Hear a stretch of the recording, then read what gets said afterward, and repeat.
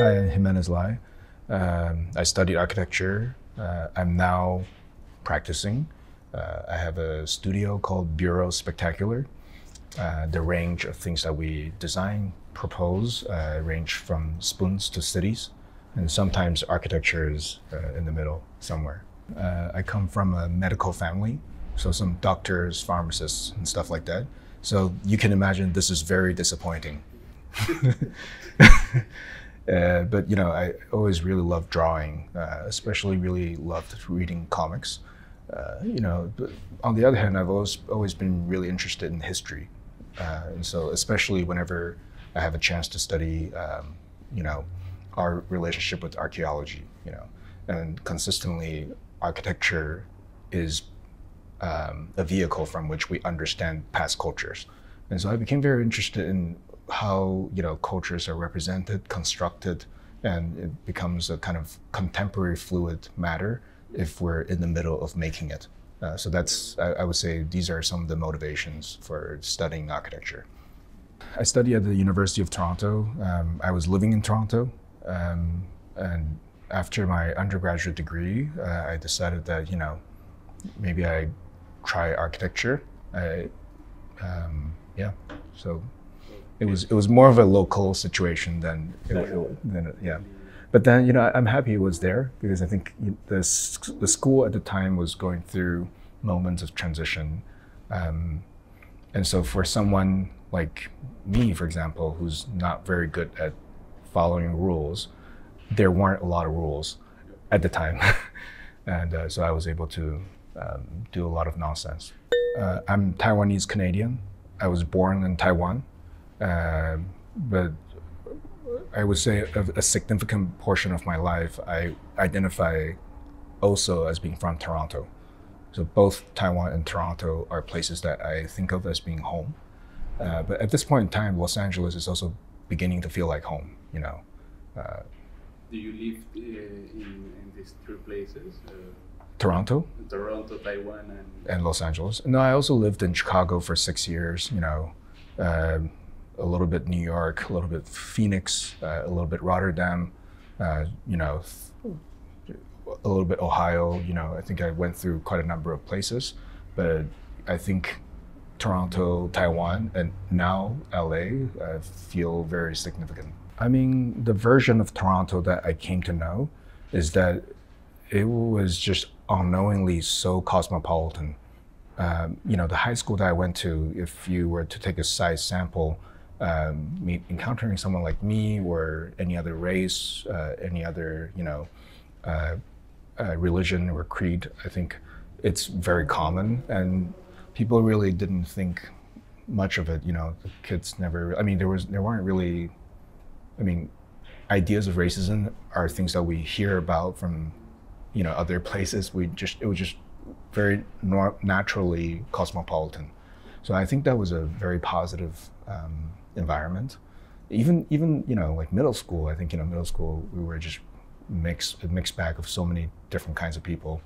There were a lot of people from Iran, for example, lots of Russian Jewish people, Koreans, Hong Kong, Philippines, there's just a lot of people, Jamaicans. And so I would say Toronto was this, and the thing about that type of environment is culturally, there's enough population from almost everywhere that the food are designed for the people who are from there. So, what I'm trying to say is food was really good in Toronto. But Taiwan, I think, definitely also has a long-term influence on me. It's a super weird. I mean, as you must know, geopolitically, it has always been in a very fragile state. Is it considered a country? Are we allowed to call it a country? The ambiguity of whether or not it exists kind of also apply to the way that I later view the world. Are some of the ideas of what you believe to be real really real? I think, but then again, but if you do believe that it's real, maybe it is real. So these are some of the things that, being a Taiwanese, we automatically are born into these kinds of questions. I feel lucky that I have had people that I consider to be mentors, and there are quite a number of them that I would love to name. I mean, back in Toronto, Ante Liu was a super important person for me, but alongside him, I also had a chance to meet Michael Meredith when I was in Toronto, who also became a very influential figure for me. Along the way, I also got to meet Bob Somo, the theorist who continues to have a deep impact on the way I work and think. But there are also others that, despite meeting or not knowing really well, linger on. I've always admired Rem Koolhaas, for example. I've just imagined, let's say if there's a cultural practice that doesn't necessarily only produce buildings, but regard the discourse around buildings. Koolhaas is this type of figure that I really look up to. I've met Rem, but I don't think there was a deep connection. But I have never met John Haydock. John Haydock died by the time I was learning more about him.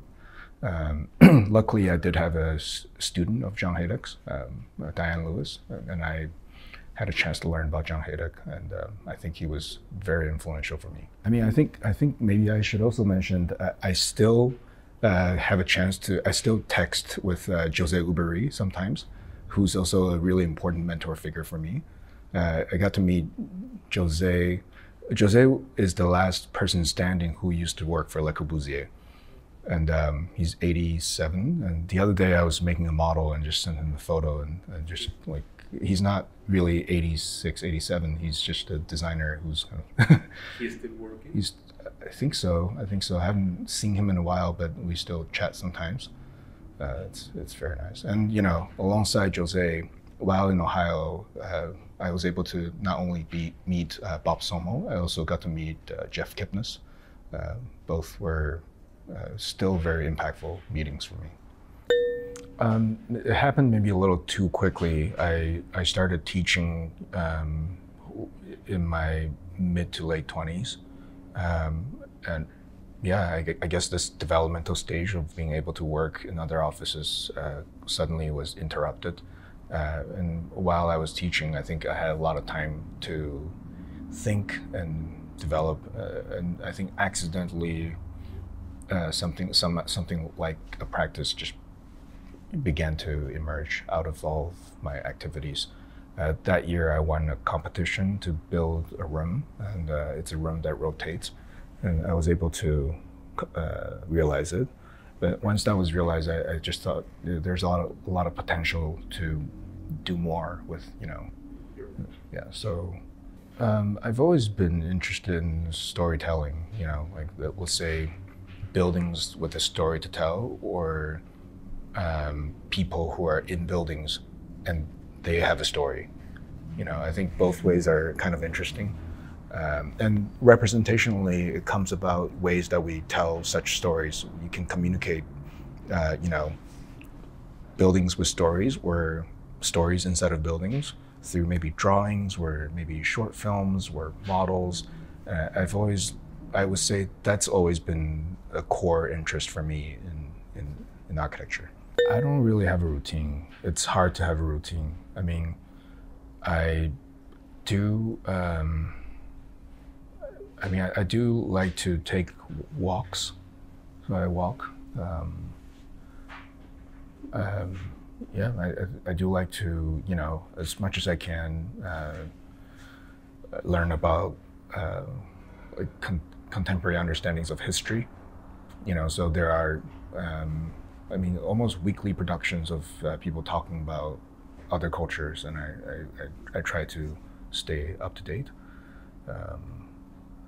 But I'm also flying a lot, so going to the airport. I don't drive. I live in LA and I don't drive, which is maybe a strange thing to do. So I do enjoy taking my walks. I'm working on a parking lot, so parking is something that that's like, so for example, if you pass over one of those things,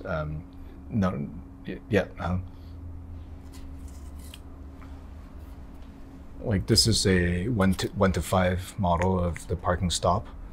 I think every country probably has these things, and they're usually made of concrete. And we're maybe this is one of the things that we're developing, maybe coming up with a different way for cars to stop or for humans to interface with, parking lots. So that's one thing. There's a house. We're working. We've worked on some houses in the past that unfortunately discontinued. But as of today, the day that we're talking, we just got the news that we're going to move forward with the house. So there's a new project, which is a house, and then for one person. For one family, I guess. So it's the first house in construction. Yeah. So this is exciting. We're going to be working on this. There are also a couple of exhibitions that we're, one where we, are in the midst of designing it. Another, we would showcase some of our work. So a range of things, I guess. As I mentioned, in like mid to late 20s, I started teaching. In the United States, there are a few schools with this idea of the fellowship, like teaching fellowship. And luckily I was able to do one in Ohio. It's called the Lefebvre Fellowship. So I started teaching, but what do I teach? I've taught almost every level from first year undergraduate to final year graduate degree. And so, with the more senior projects, I sometimes write briefs that are suggestive of, utopian speculations type of approach, And there are also formal language that sometimes I intermix into the statements. We talk about certain curves or colors or textures, material, how, these kinds of sensibilities, whether or not they can be taught, we try it. And does it have something to do with my personal work? There are times that they do, but there are times that they don't. Yep. Mm-hmm. If we focus on the word experiment, it implies maybe some kind of edge beyond something that we don't know yet. It's hard to know what we don't know, and there are, times that we have to also be very good at what we do know. If no one's teaching what we do know, then we're going to become, an industry of amateurs. But I think so I don't think it's necessarily, like a binary, like you do something or you don't do something you don't. Because, within the things that you do know, there are also different types of buildings, different types of projects. And within the things that we don't know, I think, some people might be focused on technology, other people might be focused on philosophy, another might be focused on media or multimedia. I think I think it's healthy to have a wide variety of projects in our field. So, but how to teach it? I think the best way to teach is to explain the context. Like explain the cultural context of why something might be interesting to learn. Or at the end of the day, the best way to learn is doing it. I think if I were starting over as a student, I think it would be great if somebody told me, yeah, just do it, and then you'll figure it out. But then if somebody's advising you, explaining you the context while you're doing it, it might become clear that some of the decisions are rational. There are times that I'm convinced that an architect doesn't make buildings. We're not out there, with our own hands. We're not out there laying brick, We're in environments like this producing drawings, we're producing mediums to communicate why a building or how a building or what a building, So I think so. There are times that I wonder if the building is accidental in this entire process. I think, on the one hand, maybe help digest what's present. I think, maybe that's one of the roles of an architect. Hopefully we're seeing the picture a bit, the spectrum maybe quite clearly enough that once we hear about it in a context, like whether it's a human that needs a house or a city that needs, some kind of solutions. I feel like the architect's mind is a little different in that they are able to listen to a lot of things and process it and see things that maybe somebody else didn't see, and eventually produce drawings or images or so to convey, speculative ways that other futures can exist out of this context. It's a very hard question because, on the one hand, you're asking about maybe regrets, and then on the other, you're asking about goals. So the past, do you have regrets? In the future, do you have goals? But by identifying goals, we're only setting up regrets. No, I mean, architecture is very hard to learn. It's super difficult, It was very difficult to learn the various, let's say, philosophical frameworks from which you can think about architecture. It's been very difficult for me. I can't say that I have properly handled it, but I've been working on it, For instance, the way that people talk about certain French philosophers, I do make an effort to try to understand it. So that's one thing that was difficult to understand. Other things that are difficult to understand, for example, just simply how do materials meet materials?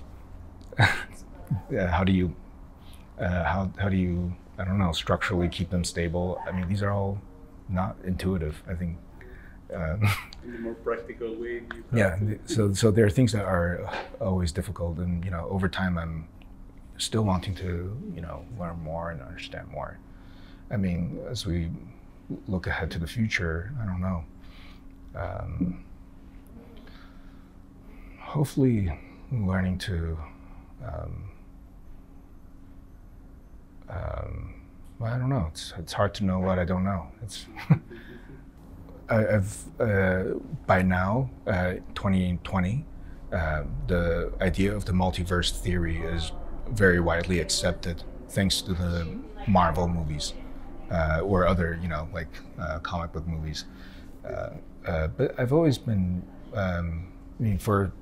for some time, I've always been, let's say, optimistic about the idea of the multiverse theory. Maybe just because am on one track, it doesn't mean that there are other futures that I, didn't do. So